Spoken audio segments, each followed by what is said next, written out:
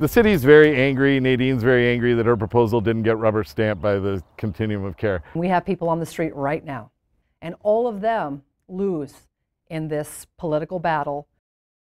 Tensions are high right now as city officials are working to find a location for a new homeless shelter in Spokane after the process was forced to start over because of a conflict of interest. Good evening, everyone. Thank you for joining us here for KREM 2 News First at 4. I'm Whitney Ward. We begin now with our continuing coverage of the city of Spokane's plan to try and find space for an additional homeless shelter. City council members held a study session today to discuss establishing a criteria for future low barrier shelter spaces. KREM 2's Amanda Rowley sat in on that meeting. She shares highlights from that discussion with us tonight.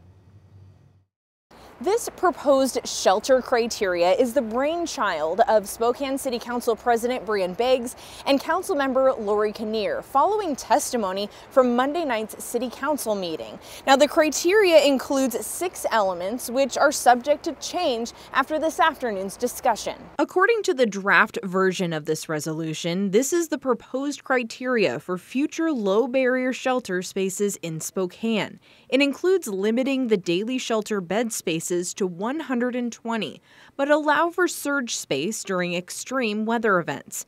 A dedicated space on site for local resources to help people transition out of homelessness, and a provision for 24/7 security. It is not meant as a final copy, it's meant to elicit conversation. In Council's conversation today, Councilmember Michael Cathcart expressed concerns with limiting the shelter beds to 120. We would need at least 3 of these to address the illegal camp in East Central and have an opportunity for those folks to move to a different location. I don't know where you're going to find 3 shelters in the next few weeks. And so I think that puts us in a really bad position. The Trent Avenue shelter site was estimated to provide 250 beds. Cathcart believes that site could address the need for housing for those staying at Camp Hope. But some council members believe that's too many people at one site. Yeah. That is what we were hearing, was people don't want to be jammed in, and we've seen 2 failures already with HOC and with the convention center. No action was taken on this resolution today. In fact, the proposed criteria may change based on discussion from council members. The hope is, though, to bring this resolution to a vote soon. Amanda Rowley, KREM 2 News.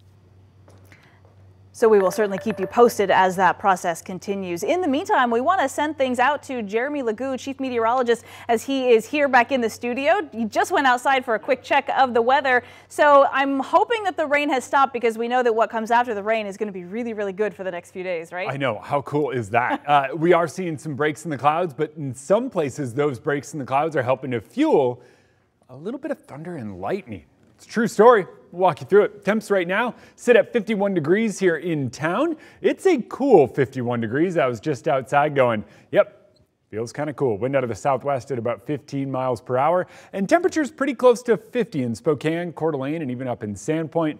Close to 60 in Wenatchee and Moses Lake. And look at that sunshine there already. But we do have a few spots where we're seeing some of those scattered showers. Notice what's going on just north of Highway 2. Pretty interesting. Let's dive in and take a closer look. That is lightning registering there. Now those cells are moving into Grand Coulee and Nispelum. Wilbur getting some of that action as well. Hear any thunder and lightning? No concern about severe weather, but just know it's still possible. Those showers remain scattered into this evening and then clear out overnight, making way for a beautiful Friday ahead. Looking forward to it. Thank you very much, Jeremy. Well, it came a little later than many fans expected, but Gonzaga's Chet Holmgren has officially declared for the NBA draft, which means he will not be returning to GU for his sophomore season. In his announcement, which came on social media, Holmgren wrote, "It's always been his dream to play in the NBA. He thanked all of his trainers and coaches who helped him work toward that dream." Holmgren leaves Gonzaga tied for the most blocks in a single season at 117. And Holmgren wasn't the only Zag to declare for the draft. Andrew Nembhard also announced on Twitter that he is declaring for the draft as well. He's had an extra year of eligibility because of COVID-19, but is electing not to take it. In a tweet, he said he is thankful and blessed to be a part of the team with so much success. He also said nothing compares to the relationships he's made over the past 2 years. That, he says, will last a lifetime. Turning now to some of the other top stories of the day, the Spokane Fire Department is on a hiring spree. It's hoping to make up for a shortage that has been exacerbated by the pandemic, including the vaccine mandate. KREM 2's Cody Proctor spoke with fire officials today. She's joining us now live with more. Hi, Cody. Hi, Whitney. The Spokane Fire Department is looking to hire 40 new firefighters. That 40 could end up going a long way to closing the shortage gap for the department. According to Spokane Fire Department Fire Chief Brian Schaefer, the 40 positions make up about 10% of the 379 positions the fire department has budgeted. There's a lot of factors behind the shortage. According to Chief Schaefer, the pandemic played a big role in that. And before that, there was no academy while they waited on the results of the public safety levy. Chief Schaefer says once it passed, they had a hiring process. However, he goes on to say that fell right at the beginning of the pandemic, meaning they couldn't bring the new hires on for a year. All throughout that time, we've had people leaving due to retirement. Also from the governor's mandate, we've lost a number of people. Chief Schaefer says a number of the unvaccinated firefighters were hired back into accommodated positions, many of which were in the fire marshal's office and in the dispatch center. In the meantime, the shortage has taken a toll on the department, with firefighters getting overtime to pick up the slack. Right now, Chief Schaefer says the fire department does have 18 in the academy at the moment. The next group in the academy after that would be for the 40 positions that are being sought after now. In the newsroom, Cody Proctor, KREM 2 News. All right, Cody, thank you very much. Well, the family of a man who was allegedly killed by a convicted murderer 2 years ago is now speaking out only with KREM 2. Police believe Nathan Beal killed Andrew Bull for practice 4 months before he killed his ex-wife, Mary. Now, at the time of the murder, all we knew about Andrew Bull was that he was experiencing homelessness. But recently, his family reached out to us here at KREM 2 saying he was so much more.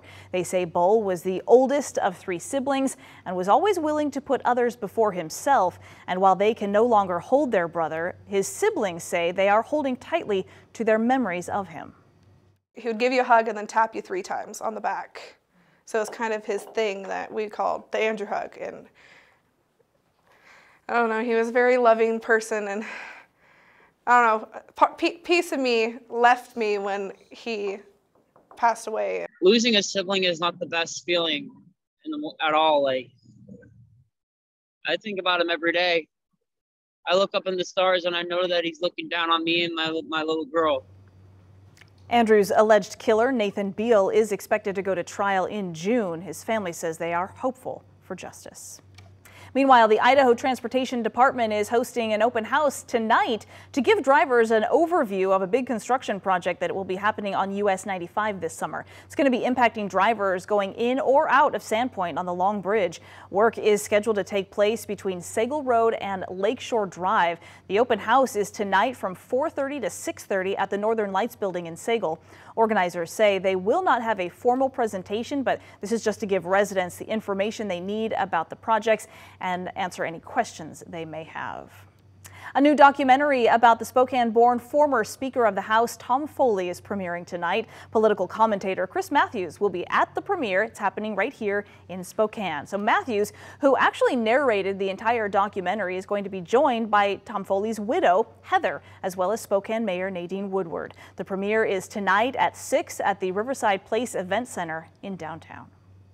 The Spokane Symphony announced its upcoming season this morning. It's going to be the Symphony's 77th season performing here in the Lilac City. The 2022-23 season will feature 9 Masterworks concerts, 5 Pops concerts at the Martin Woldson Theater at the Fox, as well as numerous other events. Music director James Lowe also announced he has extended his contract with the orchestra for 3 more years. The season starts in September. Tickets can be purchased on the Spokane Symphony website.